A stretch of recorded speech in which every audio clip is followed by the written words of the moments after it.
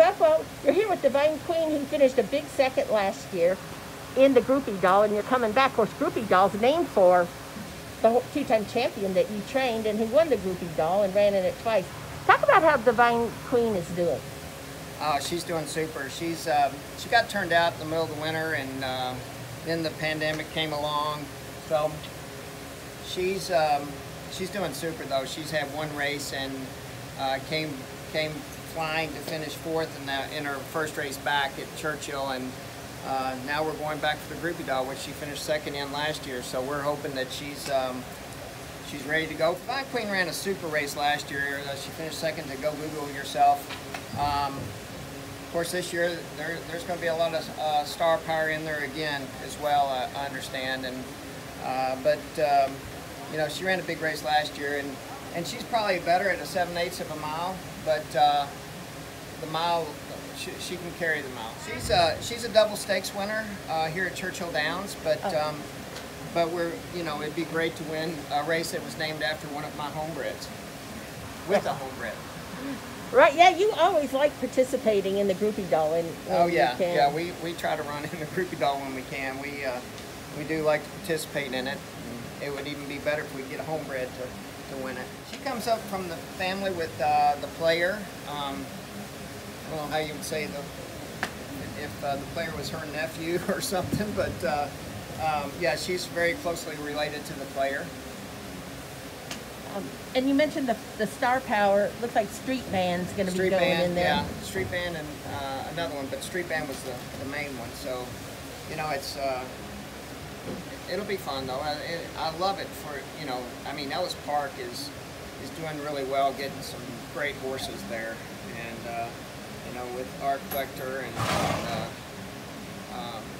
then having maybe Street Band running. Just about grew up on the back stretch of Ellis Park, you know, with your dad.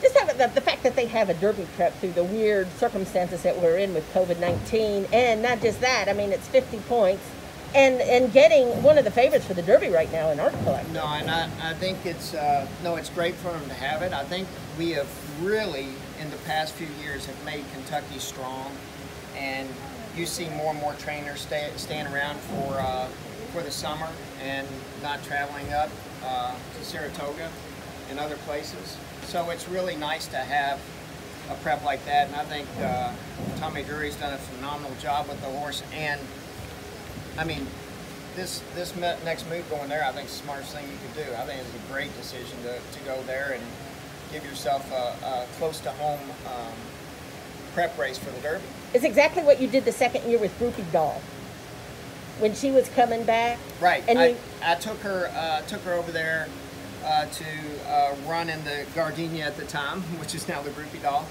But you know, took my dad for the race, and he wasn't in great health, and I really, you know, we go down there and you always want to win, obviously. And she was a big favorite, but she got outrun by two really nice horses at the time, and that race showed us she was back. She finished third in there, but it was after we stopped after about 5 minutes, I was over being disappointed. I was just glad to see that she still had her run and still made a run, and just came up a little bit short.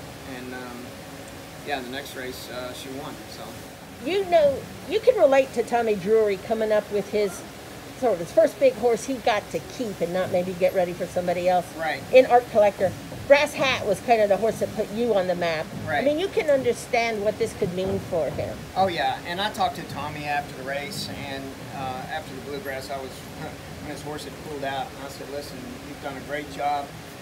You're going to have about 100 other trainers want to tell you what to do. I said, you know what you've done so far.